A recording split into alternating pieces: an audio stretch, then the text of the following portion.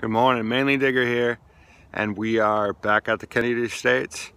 We're behind the barn, which is from the late 1700s or the early 1800s.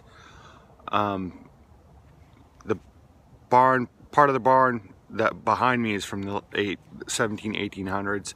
The part that's still on this side that I'm pointing at is from the early 40s or 50s.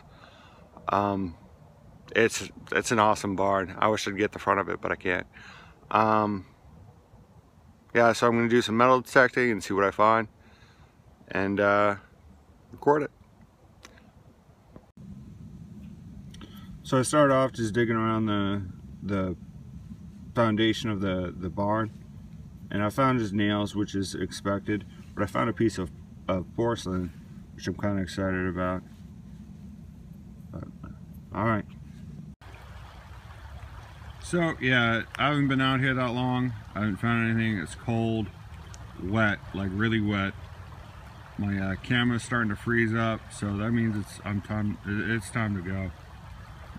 What I did find is this, which I just looked at it at first and I was like, oh, it's just, you know, the property owner has a bird feeder or a birdhouse on there. And then I looked closer and I found this piece of metal.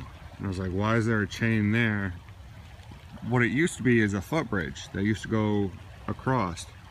So definitely, hopefully tomorrow, I'll be out here digging in this area and seeing what I find.